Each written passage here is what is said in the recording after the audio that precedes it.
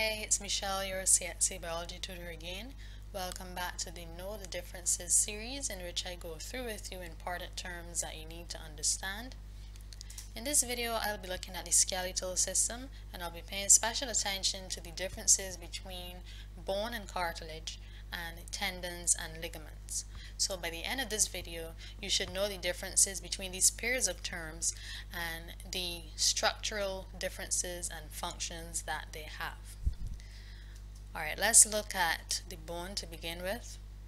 So bone is that hard, tough connective tissue made of living cells arranged in rings. So you can see that in the diagram on this side. So it actually looks like a trunk that is sliced open with these concentric rings, and in the center of the bone is a canal where the blood vessels and the nerves would run through. After all, bone is living tissue, so it needs to be supplied with various nutrients and oxygen in order for it to survive.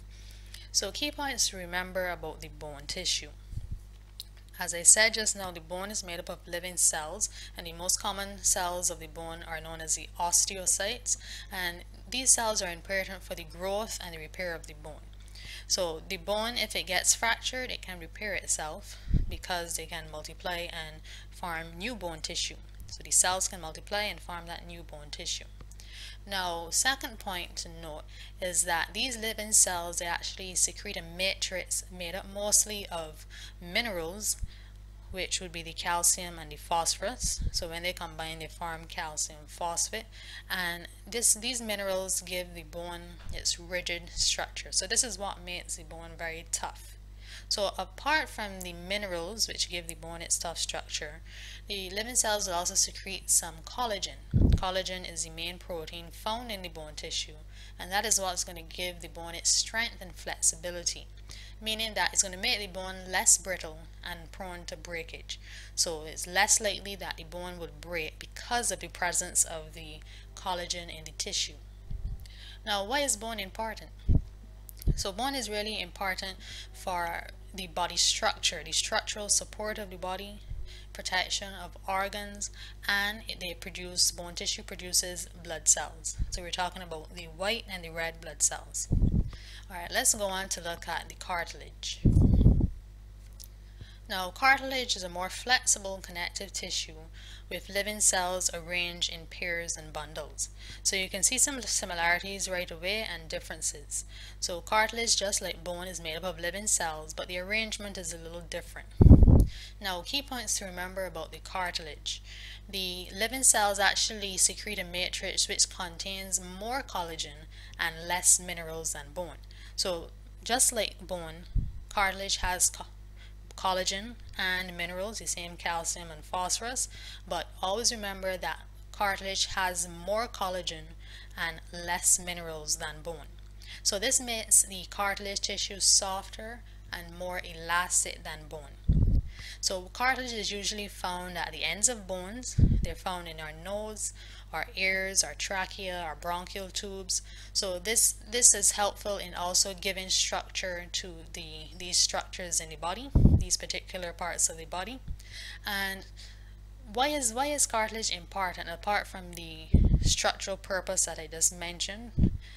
The cartilage actually prevents friction and withstands shock. So this is extremely important in its function where it is located between the bones. So it helps to prevent bones from rubbing together and causing friction.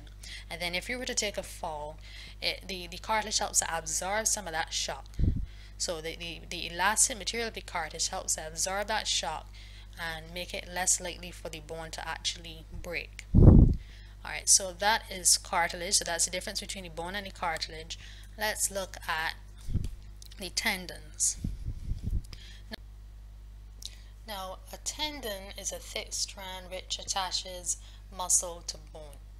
Now remember that muscles, they play an important role in facilitating movement at the bones. So without muscles, movement could not occur. So it's important that these muscles which line our bones, these muscles need to be attached to the bone by some form of tissue, and that is where tendons come into play. Now, key points to remember about tendons. Tendons are made up of strong, fibrous collagen. So once again, we are coming across this protein. We talked about collagen when we looked at the bone and the cartilage tissue. So once again, you're seeing it here also present in the tendons. Now, tendons are tough and they do not stretch. So it is partly because of this fibrous collagen. It is strong and it makes tendons capable of withstanding tension. So remember, the muscle is being connected to the bone with the help of this tendon.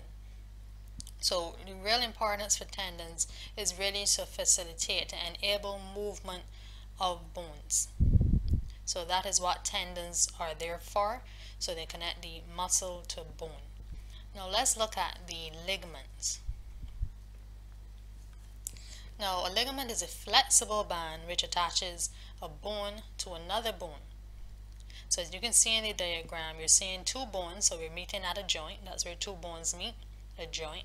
And you're seeing how the ligament attaches one bone, which is the femur, to the other bone, which is the tibia. And you have the fibula there on the side. So key points to remember about the ligaments. Now the ligaments are made up of tough elastin fibers. So these elastin fibers makes the ligaments elastic. They make the ligaments able to be stretched and to snap back into position. So if it stretches, it can snap back into position. So the real importance of ligaments is that they help to keep the bones stable and prevent dislocation. So unlike tendons, which help to facilitate movement, because remember they're connecting muscle to bone, with ligaments they're all about stability at the bones, stability at a joint. So it helps the bones to remain stable and prevent any dislocation from occurring. Alright, so hopefully you have a better understanding now of the differences between bone and cartilage, and then between tendons and ligaments.